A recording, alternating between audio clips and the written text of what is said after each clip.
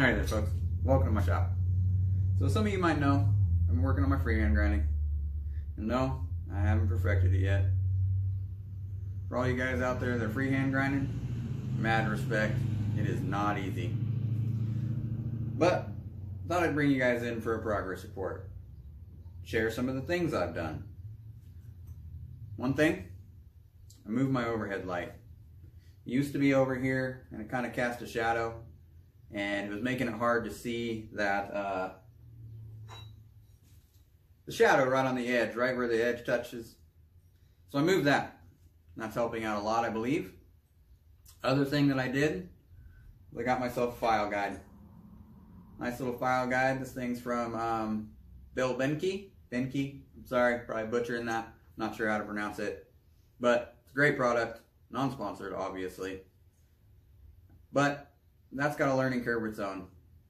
So I fiddled with it for a while, and I put that down.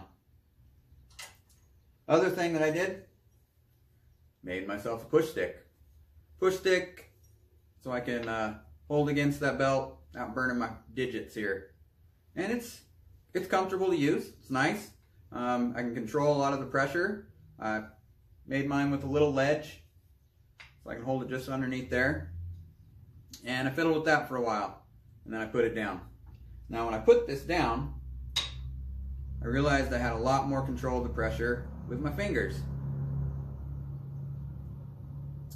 So I've ground out about 30 blade-ish, 30 bevels. Well, 2 on each side, so let's say 40 bevels. I decided I didn't need to make a knife. You know, I've got the shaping of a blade down. I've got that figured out. I can drill holes, all that. So I didn't need to make a knife. I just needed to work on some bevels. So,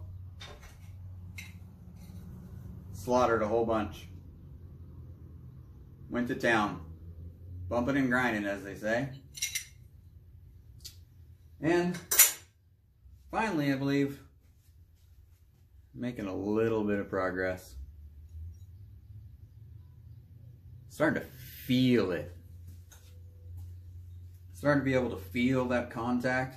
I practiced that for quite a while, just sitting there and touching it, looking at it, touching it, looking at it, not even grinding a bevel, just making that contact and trying to learn how that feels, you know, when that makes perfect contact, when it hits flat, when you're not grinding into the edge or digging into your bevel.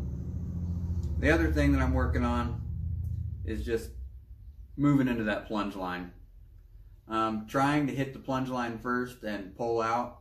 I keep rocking and cutting and digging that plunge line up. So what's working for me is to contact in the center, come in, come back out. Now obviously as I learn, that might change, or that might be the end all. But things are happening, and I'm pretty happy with it. Hopefully that's in frame, because I'm not sure. Figuring out how to get that dialed in so that's even. It's really important to me that that sweep is true.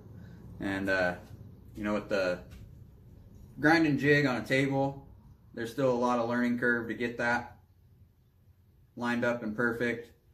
Difference is I don't have to worry about this angle here. And I don't have to worry too much about this angle here because that's set. And I don't have to worry about this angle here because that's set as well. I mean, I sometimes pick up off the table to get a sweep in there, but for the most part, it's just the two you have to worry about, you know. And working on anchoring. I feel that's really important. A lot of guys preach it, and lo and behold, it's true. Things seem to work out better if you anchor in and move your body to the side instead of trying to fiddle with your hands. A lot going on with the hands. So if you can set and anchor at your side, I don't know if I'm in shot here, but I go a little bit lower, just above my belly button seems to work really well for me. Keeps my grinder low, chest height or so, and it's just right there where I can see that contact being made. So again, not an expert.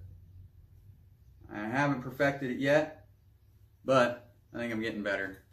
So I've been working on just trying to draw that straight across with this. You know, it's just a straight bevel. Just trying to keep things even as I come across. And I'm finally starting to like what I see. There is a little divot right there. But, I mean, that's not bad. I could probably sand that out. And I'd like to be able to get it out with the grinder. So that's why we're working on things. Well, folks, thanks for checking out my progress. You know, hopefully that'll help you guys see somebody else that's struggling. We struggle. You know, I can throw out a decent looking knife with my grinding jig.